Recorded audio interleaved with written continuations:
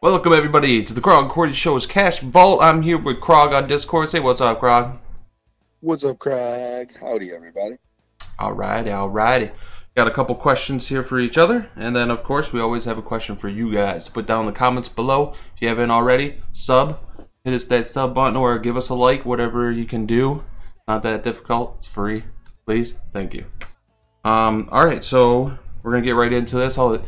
If you notice my hat looks invisible, it's because it's green, so that's why it might look a little weird, but yeah, it looks black. It looks black on the screen. All right, let's get right into this. We got Krogg's question. I'll start with Krogg.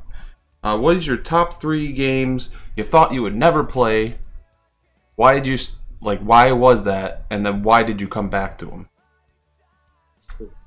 All right, so here we go. Number 3. We got the original Guild Wars. Mm-hmm. Yeah, because the very first thing I think I saw you do in that game was pick up a basket and bring it back to somebody for a quest. Right. And then, like, the next one you had to, like, do something. It was, like, one of my first, not, like, my first experience with MMO, but kind of, I guess. I didn't play too many MMOs before that. Yeah, I was pretty sure like we even got you an account and everything, and we started playing through the beginning, which the beginning obviously there's not much to it. You get a couple skills, there's not much you can really do. So yeah, I remember that, and then like I just kept playing it, and I got other people into it, and I was just like, dude, you just gotta give this game a try. And then once you played some of the PvP in that game, that's what I think hooked you. Oh yeah, I just answered why you came back to it. Well, yeah. I knew that I one, was though. going to say that, but yeah. Right. Exactly. Once I played that PvP, it was hook, line, and sinker. Pretty much. I just kept coming back to it. I even came back to that game recently. So, alrighty. Yeah. All right, what else we got? Number 2. It's not even a game. It's the OG Xbox. I never thought I would own an Xbox, being a PlayStation fanboy. Right. But I've owned multiple Xbox and multiple Xbox 360s. I was kind of thinking of that too.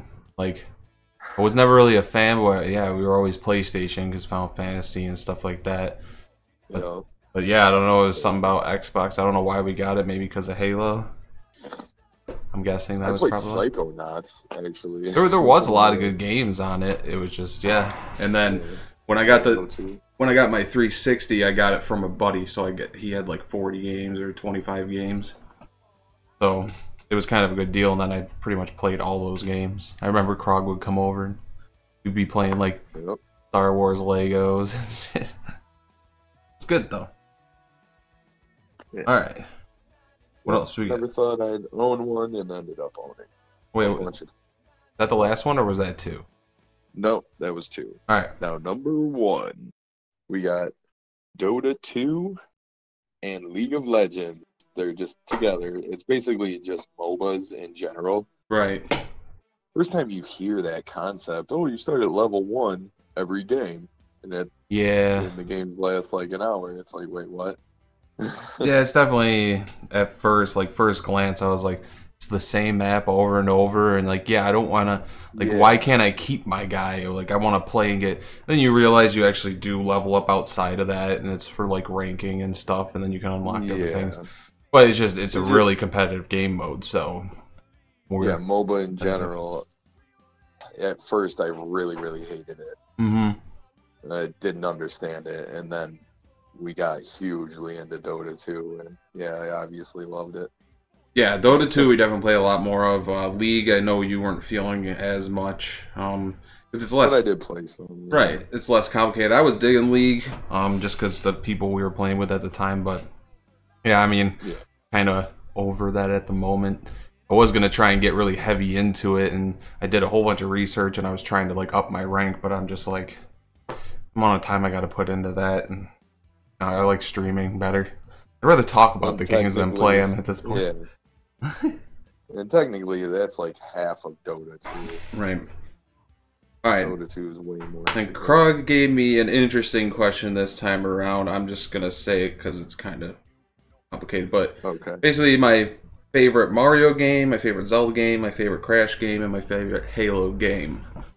So out of those franchises or series, for each series, what was my favorite? So I'm gonna start off with Halo, and it's gonna be Halo 2. That was some of the first Yep. like matchmaking I've really played, other than like Counter-Strike Source. But on like a console, it was one of the first like games you could actually get on. But mainly, it wasn't even that. I mean that was cool, but I barely played that. It was more just the storyline. They added more guns, more maps.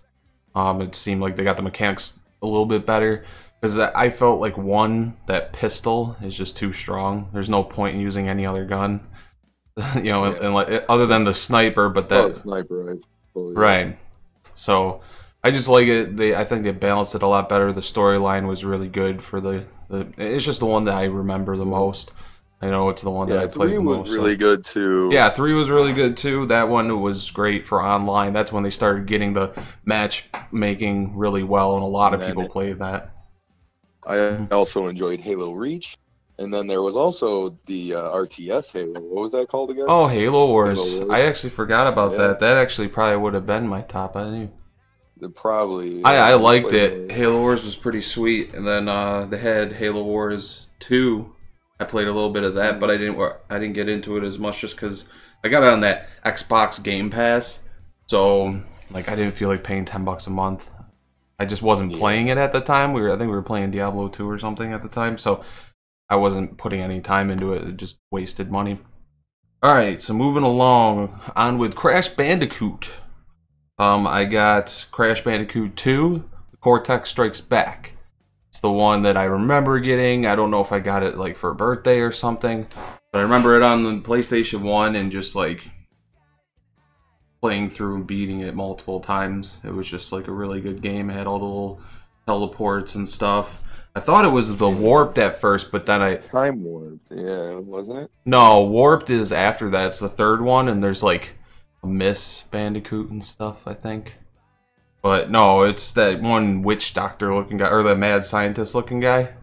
That's the Cortex Strikes Back.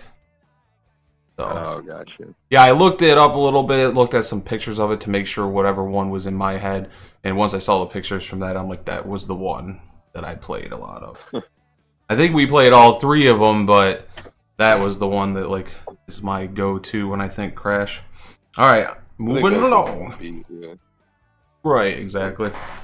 All right, next we have Zelda, and it's gonna be Ocarina of Time. Nice. I know the Mask one was, one of your favorites, Dora's Mask or whatever it's called. It was okay. A lot of people Right. don't really like that one because it's essentially Zelda with a time limit. Right, Ocarina of Time came out, and it was like not one of the first like 3D environment RPGs, but it was like the first real Zelda one that they had, and like going through the puzzles and then finding the sword and finding all the different attachments and everything. I just remember, I think it might be more nostalgic too, because I remember going over to my buddy's house, our longtime friend, and just like wasting hours on that. But I remember on 64, I mean, we'd be playing like stuff like Wave Race, Cruising USA, but when we had that game, I think we just kept taking turns playing our own accounts until we beat it. It was good. And then you ended up buying a 64 and you got it. Yep. Alright, so that brings me to the final one. Mario. In the Mario world, yeah, that's really tough. I mean, I like Mario That is RPG, really tough. I like Mario Kart and everything. I guess I just went with a little different of a route. Mario Party, because it's a really fun game. Oh, there you go. You can play with other people other than just doing like, speed runs, or you're doing Mario World where you take turns on boards. This way, it's like a board game, and I'm a huge fan of like Monopoly and stuff like that. Not everyone likes board games, but certain ones I really like, and that just reminds me of it. But it's a virtual way to do it, and then it's like a bunch of mini games in one, and getting like good at that. I think I had the one for the Wii. I don't know what number that was, or if it was just the Wii version, but I played that a lot, and then it opened my eyes to it, and I started playing some of the older ones, and I haven't played the newest one on Switch. I haven't really played any Switch, so I'm gonna have to get on that Neither have I. sometime Yeah. this year. play some Switch, borrow it from someone, or hopefully it'll price drop. Still pretty expensive. Yeah, hopefully. But that's it. That is our questions. And we got one for you, so I'm going back. Same thing I asked Krogg. What game did you love that you thought you would never play? And yeah, what game were you like, oh, I'm never gonna play this. That thing, it looks stupid, and then you found yourself a year later like jamming out hundreds of hours of it. So write that down in the comments below. Hit the sub button on the way down. I am QWERTY here with Krogg, signing out. See you in the next video. Peace! Peace.